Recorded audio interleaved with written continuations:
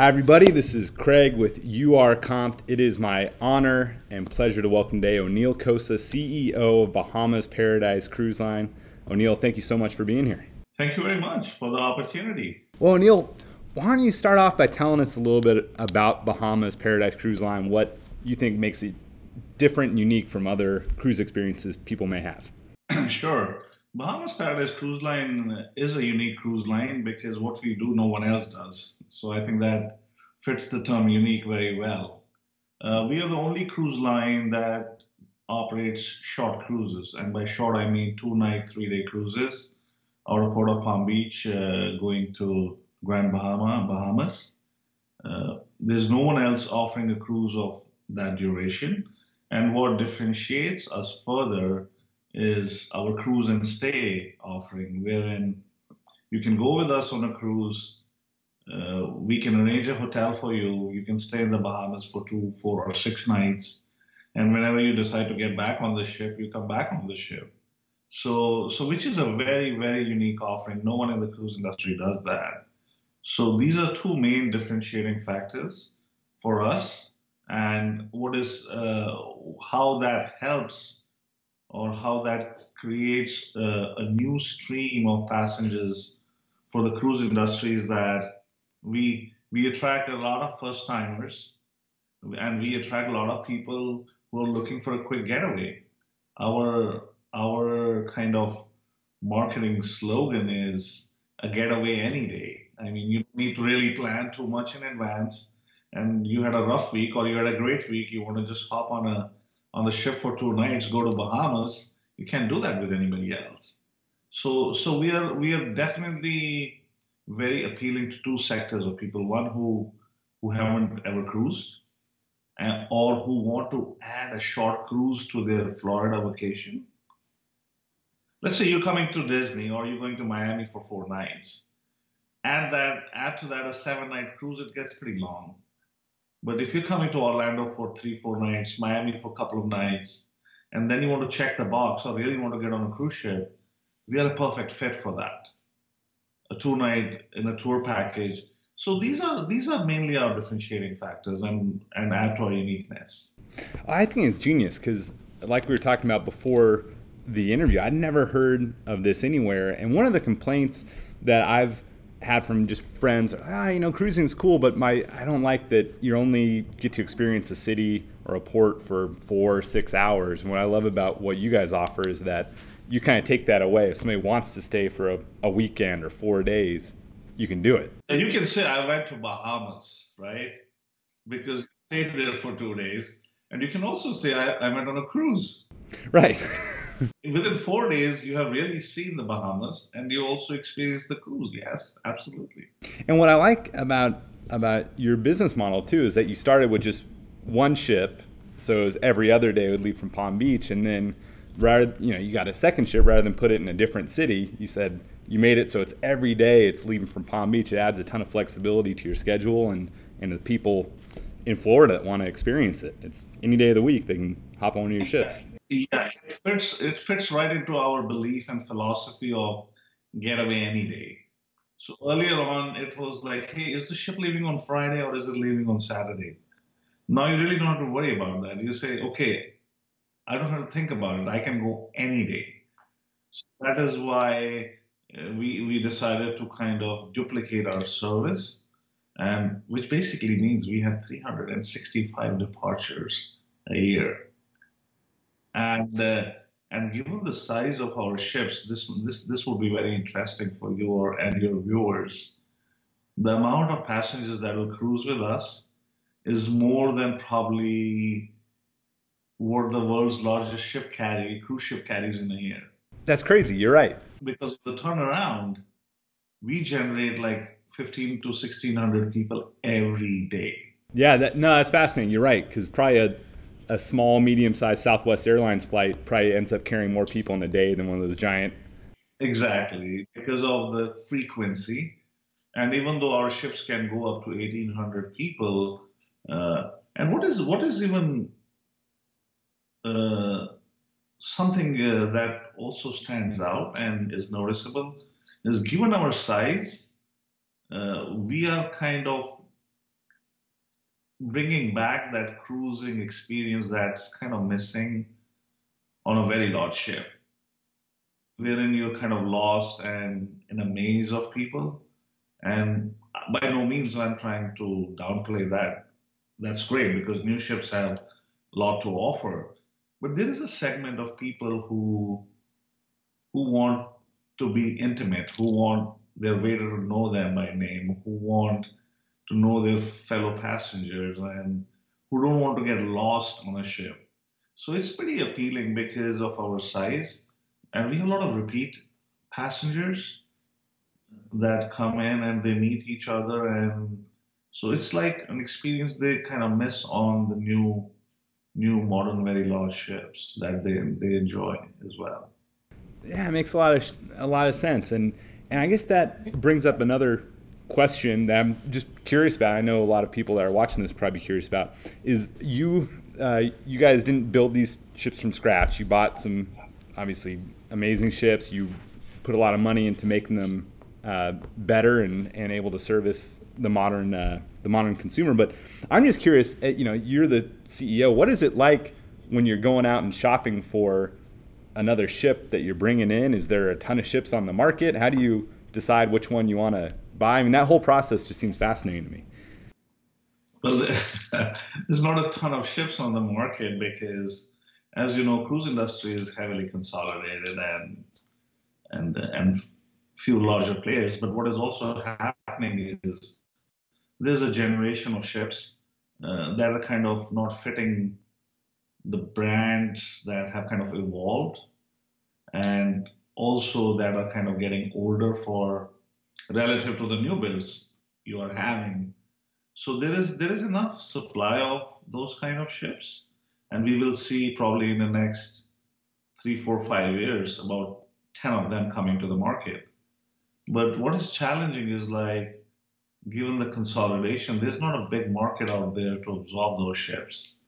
The smallest ships that are coming out or are available to be kind of available for other people is still around 2,000 passengers. And there are not many operators who can operate a 2,000 passenger ship. Right. So it's a pretty decent supply and demand situation uh, from that perspective for us. That the supply is not very high, but the demand is not very high either. Right. So if you are in the industry, you would know like, okay, we can expect these ships to be coming to the market or being offloaded, and there is a little bit of an ecosystem for that market, the brokers or the companies. And what happens in our industry is that the sales or the ships that come to the market, it doesn't happen overnight because your sales are generally well in advance, like as far as for an year or a year and a half. So if you have to sell a ship or offload a ship or buy a ship, it has to be a long process because the person or the company that is offloading the ship has to fulfill those cruises before they let it go. So it's like a decision that's made well in time, very well planned. Okay, we're going to offload the ship, but we're going to keep running her for a year or so. And this is the date when you can take over. And that allows us the opportunity to absorb it, to market it well in advance, and also allows the opportunity to the seller to fulfill all the cruises they have sold. So if you're in the trade, you would know a little bit of that and plan accordingly. Understood. Yeah, because it's not like a car where you just put the for sale by owner sign on the Exactly. side of the ship. And Exactly. And as I said, the industry is not that large, so and it's public knowledge and information. Typically, I would know what kind of a ship fits my trade. And maybe even if it's not for sale, you would go and approach the cruise line or the ship owner, hey, can we do something? So it's a very close knit trade because there's not many people who are doing this. Apart from us, there are not many small operators you would find managing this size of business. well, and so what's the alternative if, say, Costa or Carnival couldn't sell one of those ships, does it go to scrap metal or is Yes. So that is what happens many times. That ships head to the scrap yards, and they're still valuable. Even even in scrap, cruise ships could be worth $10 million. wow?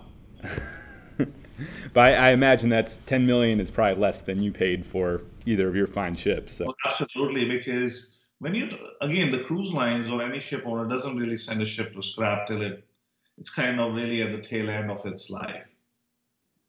Typically, the economic life of a cruise ship is about 50 years, 45 to 50 years, if maintained well.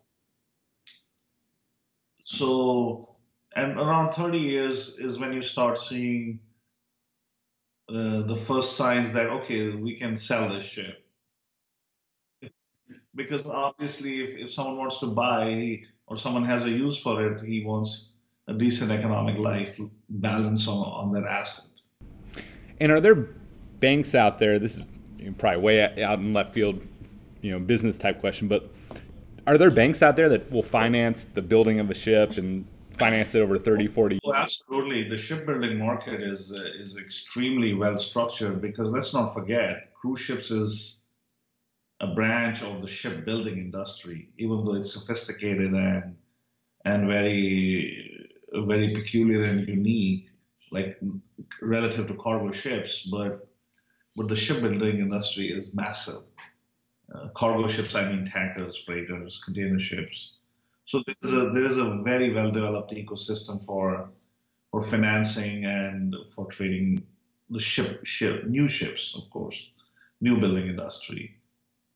Now, you touched on a couple points that makes me want to dive into your background. Like one, that the ecosystem is really probably small when you think about how many players there are in the market, and probably at the top there's just a few players. And then you talked about just how the shipbuilding market, cruise ships, is just part of the merchant service and all that. Both of which lead us to your background. So you've got a fascinating background. Why don't you tell us about it? Because I know you started on the merchant side, and then you went to another big cruise line before landing here. So if you don't mind, walk us through your background. Yeah, I've been dabbling around the cruise industry in various roles, and it kind of just fell in place and kind of not really planned that way. I started my career out at sea as a cadet and worked on the freighters for a few years. I'm a merchant marine graduate, and then eventually I ended up on cruise ships with Royal Caribbean, uh, and that's where I got involved in their first large new building program, which was the Voyager series, Voyager of the Seas, and like I was a first officer with them, and then after some time I wanted to do something else, and I was useless on land. All I could do is drive a ship. I I got some advice that I should go and get an MBA or something if I want to knock some doors to do something. So I ended up in Europe, Netherlands. I got my MBA there at RSM, which is a very good school. And it just so happened that one of our visiting lecturers was the CEO of a very large bank in Europe that financed ships. And it was intriguing for them because they had not been financing cruise ships, and they were financing every other ship and every other plane and every other train. And they wanted to dabble into the cruise ship industry, and it was just meant to be, I guess, that I was there and he was there. And by the time I was done, I started working for the DVB Bank, which is one of the largest asset financiers globally.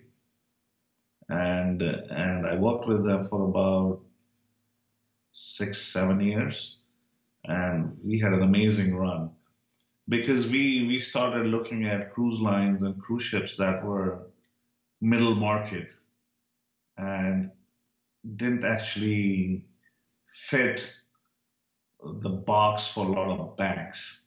And what would be? Do you have any examples that maybe somebody in the U.S. market would recognize for the middle market? Yes, like for example, when Oceania cruises started, and they chartered the first ship, and when they really acquired it, we were the first bank to provide financing to them. And another example would be Lindblad Expedition Cruises. Silver Sea was our client. Uh, then there were a lot of ferry companies, and obviously we did business with the large cruise lines as well, but those were mostly syndicated large facilities wherein you take a piece of the loan. Nothing very peculiar. But what was peculiar was to finance someone like Lindblad Expedition, which was like 100 to 200 million dollar bracket, and the big banks wouldn't want to finance them because they're too small and it's not like a real corporate credit. And the small banks didn't understand their business. And what also happens with the cruise industry is if you approach a typical lender, he'll say, oh, well, you're not a hotel, so I cannot finance you. And then you go to a ship lender and he's like, you're not really a ship, you're a hotel. That's kind of conventional wisdom, right? So we were very successful in that market because there was nobody else. And a lot of these companies, we cruise lines, small cruise lines, which are big names today, like Oceania, Silver Sea, Lindblad. I mean, we kind of saved the day for them. And especially when 9/11 happened and the finance market was really bad and nobody would lend. So that's where I got the experience of the industry from a different perspective, like from the money side, finance side, structuring side, asset side. And eventually after working for DVB, we also ran a private equity fund for investments, again, into the cruise industry. We did very well. And then I thought it was time to kind of do something else. And I started dabbling in cruise ships and started a cruise line in Indian Ocean, which I sold. And then finally, there was an opportunity with this company in 2016. And I partnered up with Kevin Sheehan, who's our chairman, and his son, who's also our president and works closely with the cruise line. And we have had an amazing run since then. Well, so that's fascinating. So you had obviously looking at everybody's books, doing these loans. You probably saw, obviously you saw how profitable or how great of a business cruise lines could be if you said, shoot, I don't want to just finance these. I want to jump in it myself. So you actually launched or you bought your own cruise line in the Indian Ocean. Is that? Yes, yeah. I started as a total new startup, and we bought one of the ships that was actually an easy cruise ship. It was a new concept started in Mediterranean, like wherein, like low cost airline kind of a thing, low cost cruising. So, and Indian Ocean had an opportunity because nobody was cruising there. So that's where I kind of wanted to back on the first mover opportunity, and and that is where starting a cruise line kind of at least enabled me to learn a little bit more, which was out of the box from banking and operating a ship or being on a ship. So that's why I've kind of been around the ships for a long time. Wow. And then so Bahamas Paradise, did you? Because I mean, what you guys are doing is the stay or the cruise and stay. I've never seen it before. Was that something that you've seen in other markets be successful, and you said, "All right, let's bring this to the U.S.," or it was just something that you or your business partners thought, like, "All right, well, let's try it out with one ship," or how did this idea come? Because when I heard about it, I never thought of it, but right away I recognize everyone I tell about it. It's like that's genius. Why hasn't anybody done this before? It's again, if you want to stick to simple cruising, you do what traditionally the industry does: cruise, go to four ports, and come back. And it has been extremely successful. Uh, we acquired this company in 2016, but the model and the company existed prior to that, so we didn't really start it. But what we have done is we have taken it to a different level and kind of made it more cruise industry centric rather than a ship doing a lot of things with no aim. So we are really focused on kind of cruise and stay and short cruising. I'm not aware of uh, any other place where this is being done. But just like you felt like this was interesting. That's what we felt. That this is cool and this is unique and this can be parlayed into something larger and something more, some can be streamlined into a better offering. We knew it was kind of there but not there, but so we have been making changes and to make it more customer friendly and to make it more appealing. And we really believe in this concept. I totally believe that cruise and stay is a very unique proposition. I myself have done it a few times, and it it felt different. I can tell you that much. To go on a ship and then get off and stay on in another country for 2 days or 4 days, and then not go to airport but come to a cruise port to take the ship back. It's a different experience, and and we are very very happy with where we are, and we there's nothing on our ships that you would not find that you would expect on a cruise ship. A lot of our passengers are very pleasantly wowed and surprised once they come on board. We, as I said, we get a lot of first timers, so they really don't know what to expect. And even for experienced cruisers, it's like I'm going on a 2 night cruise. My expectations are very low because it's just a getaway. But when they come on the ship, they see the spa, they see the casino, they see bars, they see shows in the theater, and they're like, "Oh my God, this is just like any other cruise I've taken, but I just can come and hop, skip, and cruise on this one rather than really planning a long vacation on a cruise ship." So our customer satisfaction ratio is very high. We get very few complaints, and they're generally pleasantly surprised and feel like they received a lot of value for their dollars once they cruise with us. That's been exactly our reaction for people we've sent, where they're going in, they think, it's a smaller ship. I'm used to an Oasis or something. And then they go on. They tell me I've heard that I think the steakhouse on board. Someone said that was the best meal they'd ever had on a cruise ship. They had I mean the service has been amazing. So yeah, I'm very excited to see as our business grows with you, which it has been a lot. I'm excited to hear more of that, and then I'm excited about the future with your cruise line. Where do you see it going over the next 3, 5 years? Do you foresee adding more ships and more ports, or what do you see as the? No, we definitely we are a very growth-minded company, and that's our plan and aim that we want to develop the short cruising market further, and we want to develop cruise and stay further, and we our aim would be at least to add a few more ships in the next few years because we really believe there's a market. And we as we grow and as we brand and as we spend more money on marketing and as more and more people know us, they are realizing that this is a great value product. You cannot cruise on any ship, leave on Friday and be back on Sunday, especially for working class people who are limited with time. And and be it winters in New York, for example, Florida and West Palm Beach is so well connected.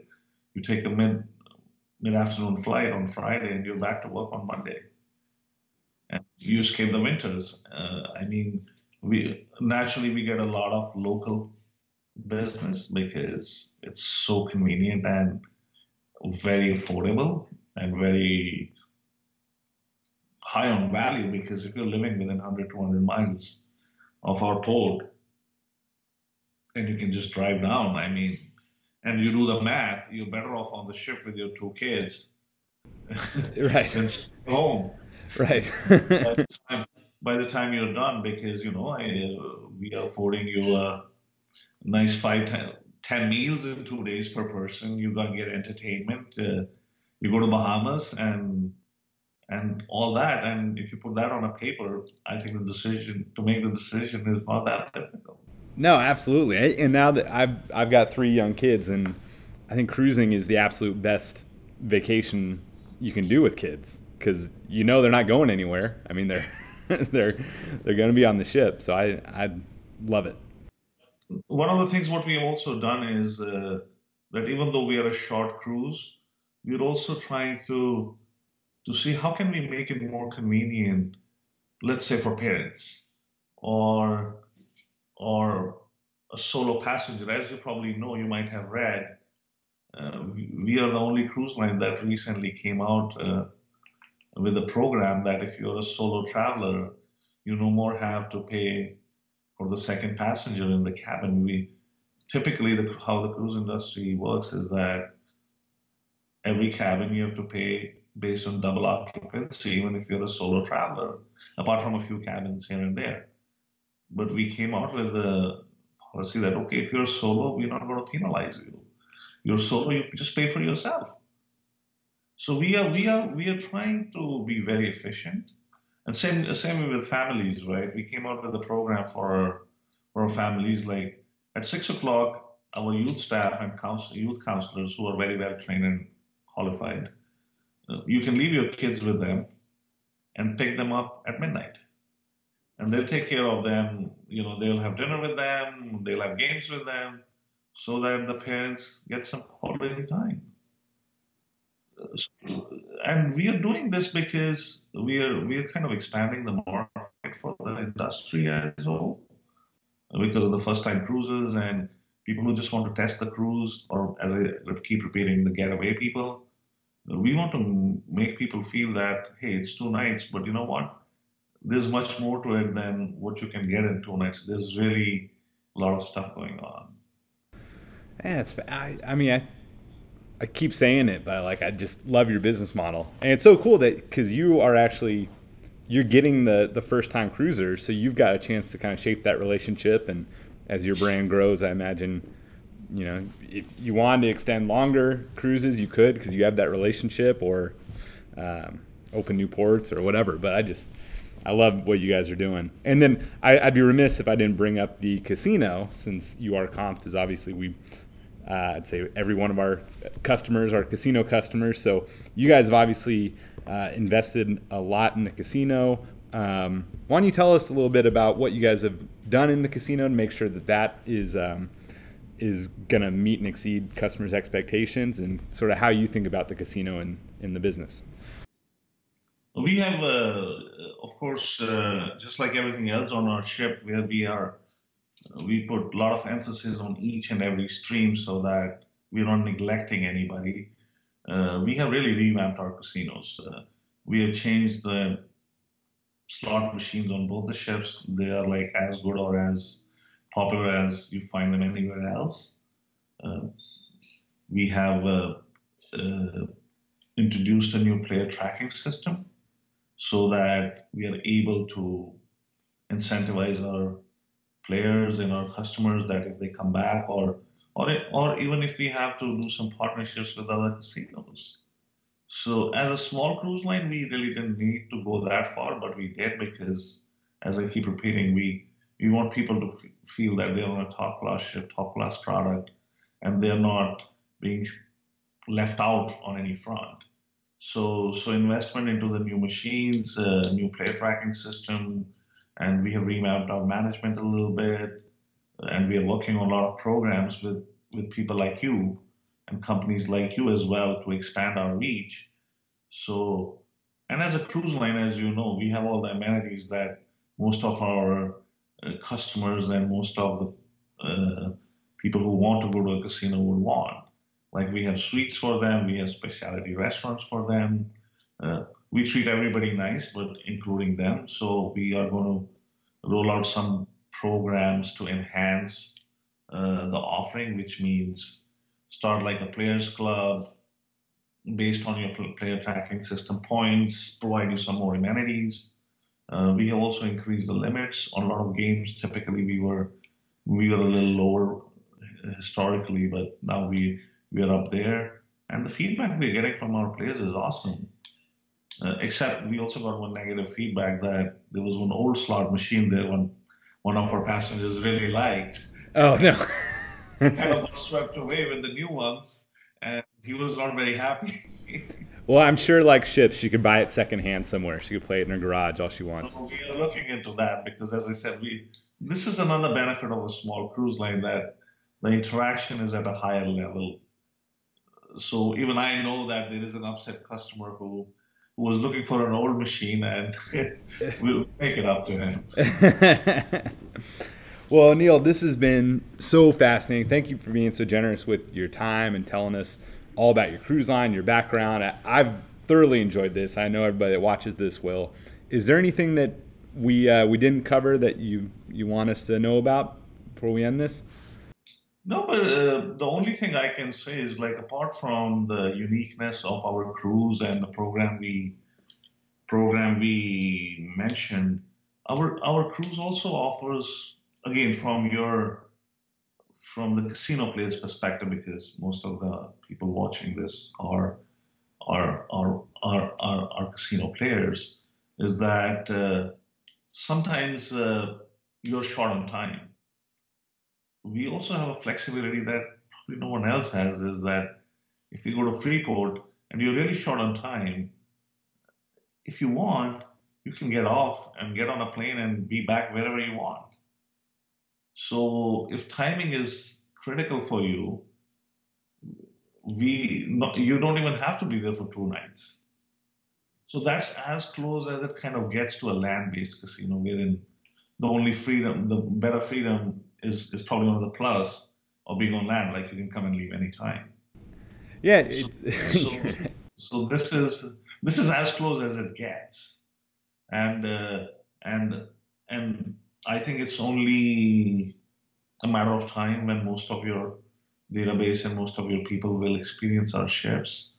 But I'm pretty confident they'll be pleasantly surprised and awed. But our ships have absolutely every amenity, and the experience is no different than any other cruise ship, even though it's a small, short 2 night cruise.